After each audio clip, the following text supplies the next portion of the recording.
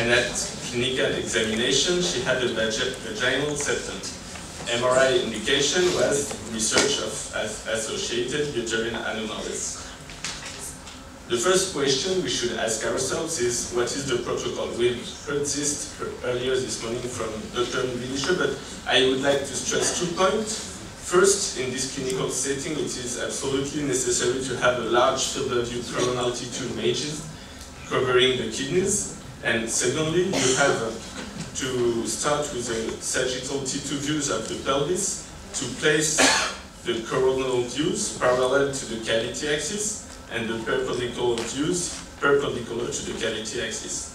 T1 axial views with fat saturation are useful to rule out blood signal, and in this case we used vaginal filling with echographic fluid in order to enhance the septum.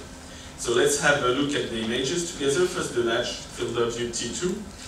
As you can see the vaginal septum and both kidneys in this case, and then the perpendicular views to the axis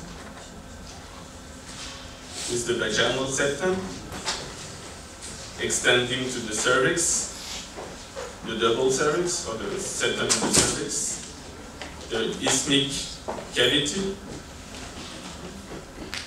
and the 2 cavities visible in the corporeal region. So, under the T2 views parallel to the axis, we have a view of the septum in the uterus, and in this case, T1 images showed no anomaly. So, let's look at it together again. The vaginal septum extending to the cervix.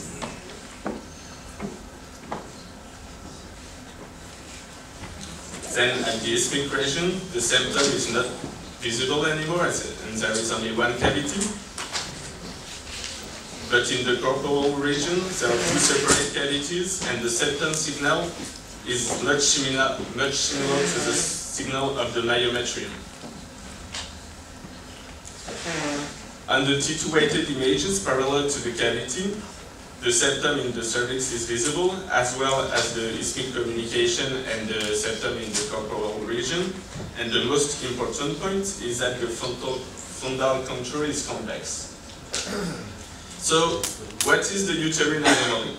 Let's have a look at the American Society for Reproductive Medicine classification. I think we can quickly rule out the hypoplastic uterus or agenesis of the uterus, and as well the unicornuate uterus. As we have seen, there were 2 cavities.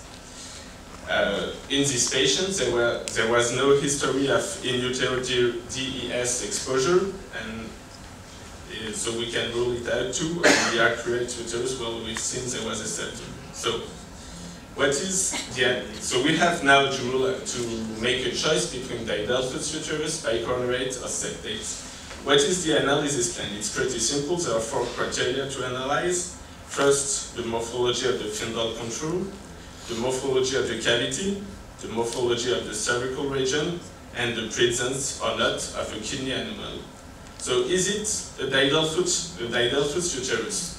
In a didelphys uterus, there are 2 separate symmetric bodies, and there are no communication between the uterine cavities. There are 2 cervices, and there are 30% associated kidney anomalies. So we can rule it out quite simply. Is it a bicornuate uterus? Bicornuate is defined by a fundal cleft over 1 centimeter in length, by a muscular septum that can be either incomplete with communicating cavities or complete with separate cavities, by 1 or 2 cervices in the more complete forms, and by the 30% associated kidney anomalies. So in this case, there was no fundal cleft. We can rule out the bicornuate uterus. Is it septate? Well, there was no fundal cleft. The septum may extend down to the cervix and vagina, as it is in this case, or it may be incomplete, and there is only 1 cervix, and the risk of kidney anomaly is similar to the risk in the general population. So in this case, the diagnosis was that of a septate uterus with septum of the cervix and vagina, isthmic communication with it, which is explained by the fact that the septum starts to resorbate in the isthmic regions, and the absence of kidney anomaly. Now, why does it matter to make this difference? First, it's a frequent situation you're about to encounter with a prevalence estimated somewhere between 3 and 4%. Second, the septate uterus has an adverse impact on fertility and on the obstetrical outcome of the patient with pregnancy losses, as in this case, but also late abortion, premature birth. And third, it can be easily resected via hysteroscopic intervention, and this intervention is indicated in case of repeated pregnancy losses, premature birth, or unexplained infertility by any other pathology, as we have heard earlier. The bicornuate uterus also has an adverse impact on obstetrical outcome, but it's much lower than septate uterus, and surgery is generally not required. The didelphus uterus has the highest possibility for successful pregnancy of all uterine congenital anomalies. There are no surgery possible, and the adverse impact is similar to that of unicornate uterus. So, is there anything else the surgeon needs to know at this point? It is said that you should measure the width of the septum at the basis, the length of the septum, and the security margin of the fundal wall for the hysteroscopic resection. You should also try to assess whether the septum is fibrous or muscular, as it may change the surgical procedure. So, what are the key points when assessing the uterine congenital anomalies? First, MRI is the best imaging tool, and it should absolutely, your protocol should have a large T2, T2 with a large field of view covering the kidneys and coronal sequences parallel to the axis of the cavity. The key point is to differentiate between bicornuate and septate uterus, and for this you may rely on only one side.